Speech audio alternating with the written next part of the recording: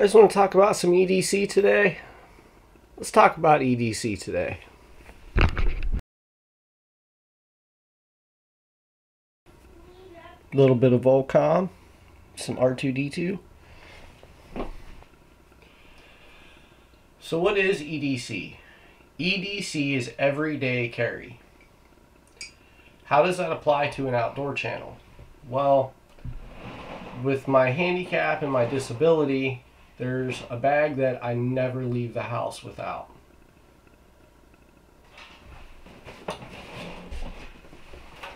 And it changes seasonally, but for now it's this bag.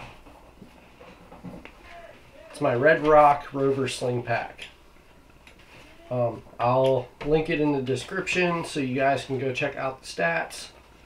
For the most part, from spring to the beginning of spring to about the middle of fall, this is what my EDC is, or fits into.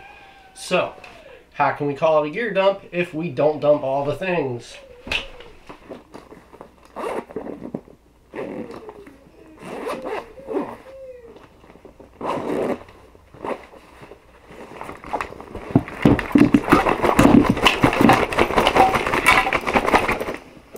Oh, there's still more in there. Come on out.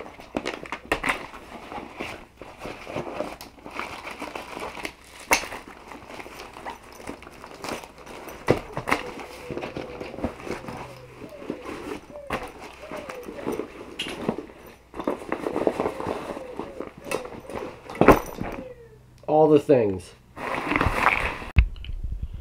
Let's do the classic bird's eye, all-inclusive view. Let me apologize in advance if you guys can hear a loud 4-year-old playing in the next room over. But when he's in his room, we let him do his thing because that's his space. And this is my space. It's Mommy's birthday and she's taking a nap downstairs. So, happy birthday, babe. We love you. There are hundreds and thousands of variations of everybody's everyday carry kits. They're EDC kits. This is just mine. And my perspective on my EDC as somebody who deals with a handicap and disability. The main purpose of my EDC is to get me home or to help within a 24-hour period. So my main focus directly relates to travel, water acquisition, fire, and first aid. It kind of breaks the rules of the way most everybody else does it, but this is the system that works for me and that I've been using for 5 years now. Here's my EDC kit and how it relates to my situation. Is this guy really going to talk about his boots in an EDC video? Absolutely. It's part of what I leave every day with. These are my Danner Skyridge wools. Very, very super lightweight boot. Extra wide sole on them. They're wool, so they breathe. They don't get too hot. I'll link them in the description. I'm not going to get into my boots in that much detail.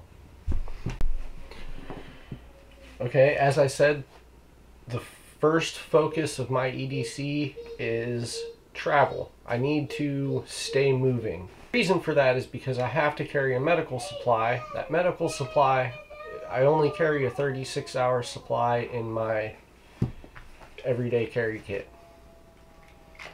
So with that being said, gotta have a compass.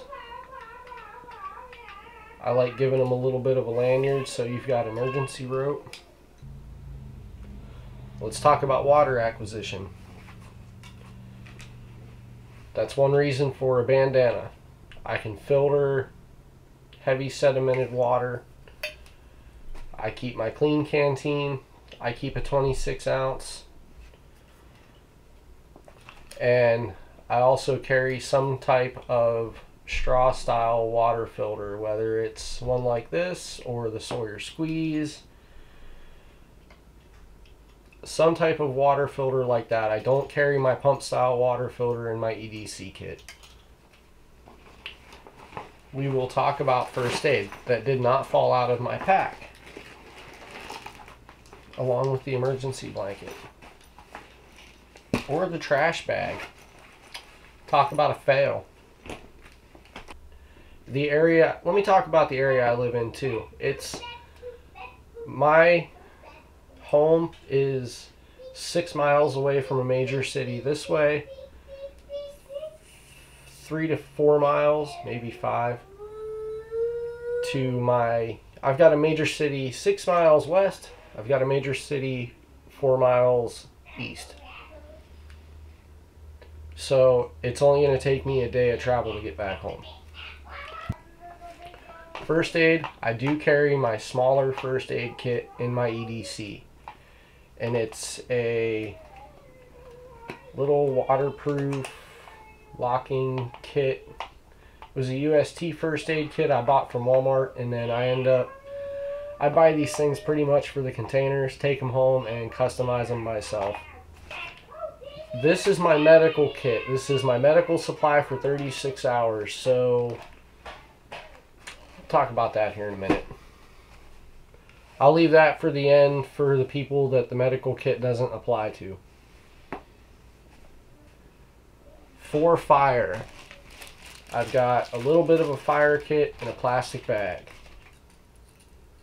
Just a cheap lighter.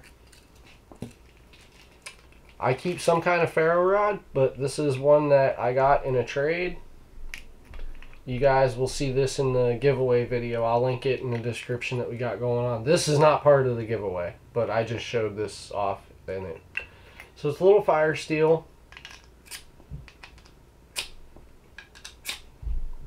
It's got a compass and it's got a whistle. The whistle. My kit's designed to get help, so sometimes you gotta be loud. And I don't care how loud my wife tells me I am, sometimes I gotta be louder. Waxed twine. My chubby twine. We'll have these up for sale. I call them chubby blocks. It's a special formulated wax impregnated into softwood blocks. These are also in the giveaway, so like I said, I'll link that down below in the description. You guys can go check that out, get involved. We have travel, water acquisition, fire, and first aid covered, and I probably got those in the wrong order. That's just how I thought and wrote them down. I've got my own process. We've all got our own processes. So, the stuff that is a little bit, I don't know, survival kit-ish. Like I said, I carry some kind of face mask. Usually a brighter colored one. And there's an SPF rating to them too, so it helps with sun protection. Bandana, I mean, tourniquet, first aid, filter, like air filter, mouth filter. There's hundreds of uses of bandanas. I carry a solar charger, the black trash bag. I mean, an extra poncho, could help with shelter, could help with more water acquisition, like I said. Hundreds of uses for a trash bag. I carry a disposable hooded poncho. I do keep an emergency blanket just in case you have to hunker down for the night. I keep about 25 to 50 foot of paracord. I always keep a Sharpie. Or, well, this one's a Milwaukee Inksaw, but this thing will write in grease. It's awesome. My Gerber suspension multi-tool. I like this one over most other ones because of the spring action. I just like my lime green stuff. little flashlight that runs on an extra set of AAA batteries that I accompany with my Petzl headlamp that runs on AAA batteries, so that way I only really carry one extra set of batteries. Morricone Eve Companion has just been floating between every pack, and if it's not in my pack, it's been on my waist. This has just been an awesome freaking knife, guys. For 15 bucks, you can't beat these. And Trayvax wallets, made in the USA. Now this is, you know, let's say the absolute worst happens and I've got to continue on from where I'm at instead of trying to get back home or trying to get to help. Well, you're going to want some kind of way to acquire food. So I put them in old prescription bottles that I've peeled the labels off. And this one is a fishing, sewing, and snaring kit all in one. And I've got a bunch of these. I've literally made one of these for every pack that I carry, and they just stay in there. It's the one thing I don't take out of any of my packs. So yeah, let's open this up and check it out. Can I help you, sir? You want to say hi? Yeah. Hi, guys. You got to get in the camera.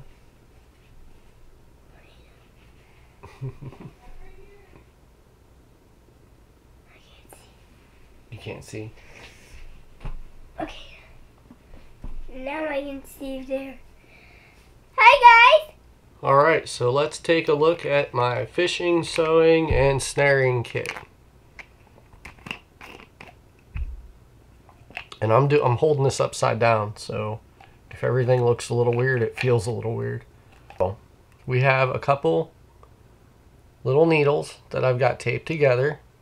Here's some really heavy-duty black thread. This is a couple little hooks with pre-attached leaders.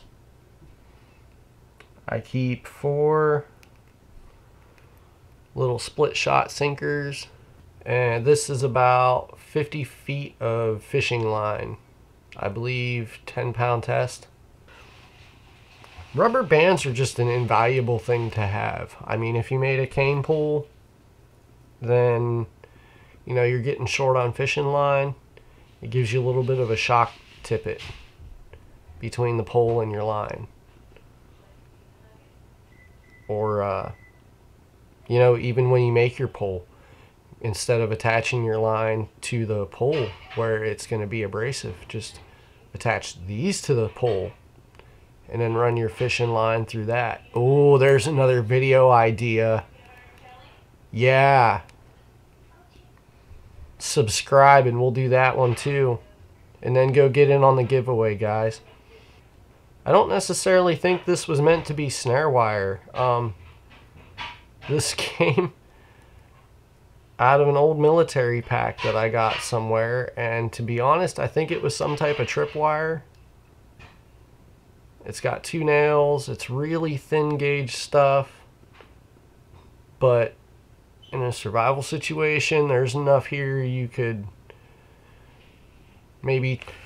This part's not for the faint of heart, so if you don't want to know what's in the med kit, I'll give you about 5 seconds to take off from here.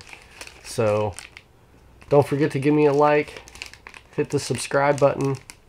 I'll link the giveaway video in the description and you can go check that out and get involved. Thanks for coming along. Alright, so if you've stuck in this long, you want to know what's in my med kit. In my med kit, I carry my catheters. And then for each catheter, now I keep a 36-hour supply. So for me, that is 6 catheters because it's a day and a half. I use 4 a day. 6 lubricant packs. 6 white packs. And I mean individual, not... I carry 6 of one of these. Actually, I take that back. I do carry 6 doubles because I use one to clean and one for my hands. Carry 12. These I do double up on. 12 alcohol prep packs. Of the blue nitrile gloves for each catheter. So that's 12 pair or 12 individual gloves. And I keep my med kit in a outdoor products little, they're not a dry bag. They're water resistant, but you can't submerge these things. So what, a roll top, is that what we'll call them? So that's my EDC. What's your EDC? Let me know in the comments. Let me know what you think I could do different. Or if you've got other gear suggestions, leave those in the comments. I want to get you guys involved in this. It's not all about me, it's about you too. So, yeah. Thanks for coming along. And see you guys on the next adventure.